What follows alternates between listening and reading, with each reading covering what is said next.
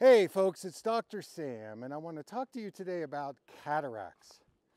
I'm really excited about this new study which shows that people that are low in vitamin B2 have a higher risk of developing cataracts.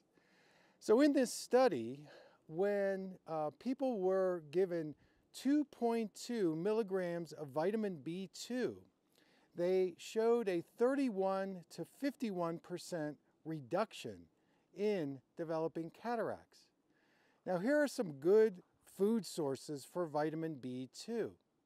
Spinach, almonds, avocados, and mushrooms. So let's add vitamin B2 to the overall protocol in improving lens health and reducing cataracts.